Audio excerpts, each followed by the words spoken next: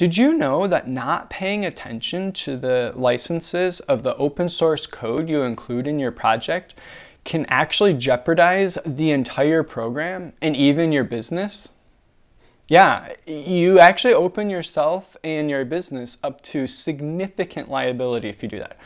I'm not a lawyer, and you should absolutely talk to one if you need to, but we will take a look here at how you can evaluate and manage the software you include and its licenses to reduce that risk and liability in a pretty easy manner.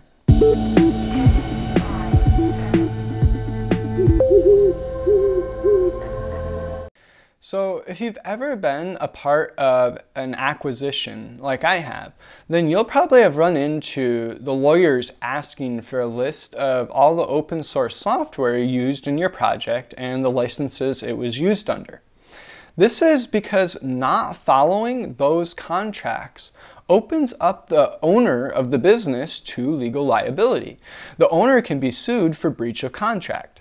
Buyers of companies want to know how much liability they are taking on. And if you're the owner of a project, then you will also probably want to know how much liability you currently have. Companies have successfully been sued and lost or settled for being in breach of these contracts. So what actually is software licensing? It's a legal contract between you as a user of the software in your program and the provider of the source code. So like if you use someone else's software, then you must abide by the contract provided in the license with that software. In our programs, we generally reuse a lot of people's work, and I think that's great. It's really one of the things that I love about software. We include libraries and we copy paste code all the time, right? Stack Overflow, anyone? I do love that feature of software. I also know it's really important to pay attention to the license. So at least in the United States, all code is by default under copyright to the creator, even if it's just posted to a blog, for example. So what software can you safely include in your project? Well, of course, it depends. We're going to take a quick look at the common license types first, and then we'll discuss how you can figure out their combinations and what you can actually include in your project. So there are four different types of, I think of like four sort of main different types of software licenses. You have copyleft, permissive, public domain, and proprietary software. So copyleft gives you the right to freely distribute and modify the code, but all versions of the code must carry a compatible copyleft license. So to me, I think of this license as being focused primarily on protecting the end user freedoms. So like the users of your software. That's really what this license is focused on, protecting their freedoms. On the other hand, permissive licenses are focused more on protecting creator freedoms. So like, as the creator of a software program, permissive licenses are designed around your freedoms. They're not as interested or not interested at all in the freedoms of the end user. They allow things like relicensing and even making open source code closed source. Common permissive licenses are MIT, Apache, MPL, and some BSDs. Public domain, however, gives up all provider rights.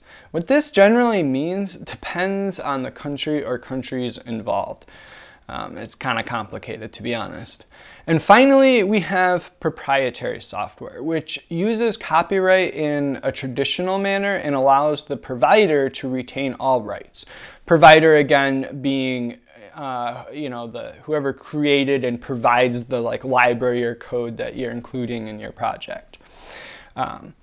So now that we know about the common types of software licenses, The obvious next question is, what should we do with that knowledge? What can we do with it to actually make our projects better and have less of this legal liability?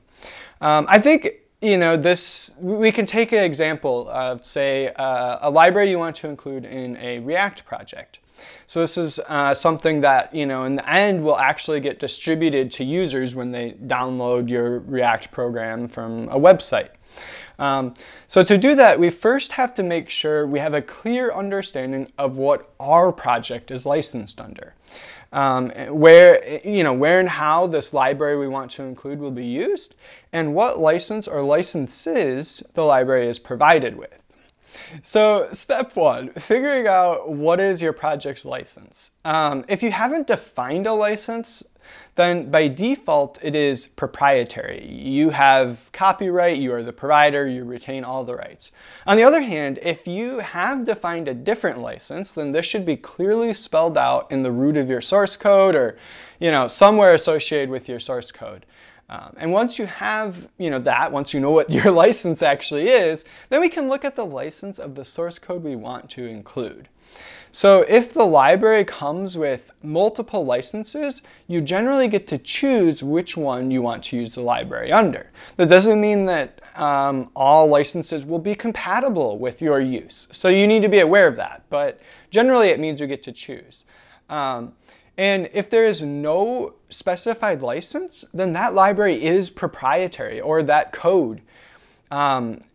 You cannot use it in your project unless you get permission from the provider, the creator of that project. Like, you can't just go ahead and use it. You need permission. But let's say the library is open source. Can you use it? I mean, this is the most common case, I think, for a lot of us. And we want to use a library on NPM or wherever, or RubyGem, or wherever. Like, usually these are open source libraries, and we want to know, can we use it in our project? Well, it depends. You'll want to talk to a lawyer or do a web search, to be honest, about the compatibility of your license and the license of the open source project. But we can certainly take a look at handling a lot of this ourselves, even if we're not lawyers. And that's what we're going to do here. So for the most standard licenses, you should actually be able to get an idea of compatibility just by doing a simple web search. Like, for example, GPL v3 compatible with MIT. Again, this isn't the same as talking to your lawyer, but you should be able to get a general idea. And if you do this in general, you should have a much lower, liability on your project. So yeah, if your project is proprietary and you are distributing the code, like say in a React project, then you just need to make sure you follow the terms and conditions of the license. And like for a React project, again, this means when people visit your webpage, they're going to download it. And you actually need to actually provide the licenses of included open source libraries. And for copyleft libraries, you need to provide unminified versions of that library's code. There's a lot of details that you should be able to figure out if you just do a quick web search on, using that type of library in your project. What do you need to do to be compliant? And, I just want to highlight that, especially for web programs, this still matters. You still need to pay attention to it, but it shouldn't be too hard to do just by looking at a summary of the license or doing a quick search like I mentioned before. Okay, I know this all sounds really overwhelming and boring and not what you want to do, and you just want to write some code. But in my experience, just spending some time, up front doing this, when you first get into it, will be enough to get you in the right ballpark. And once you've done this a few times, with the common licenses and combinations, it really won't take so much time. Like for me, most of the time, I'm just like, oh, hey, what is the license of this library I want to include? Oh, I know that's compatible because I've looked it up before. It's really not too bad, but there is some upfront cost. I do really want to point out though, that it's important to remember that this applies to code you want to copy paste from Stack Overflow or a random blog or even the documentation of an open source project. In all those cases, you need to first figure out which license that code is under.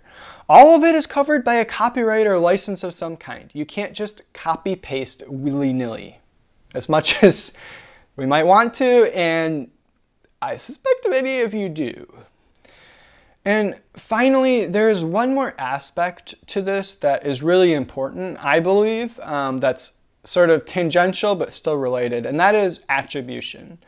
If you include copy-pasted code or code from an open source project or documentation directly in your project, then you should definitely, absolutely, always precede it with a comment that links to the source and details the license the code is under.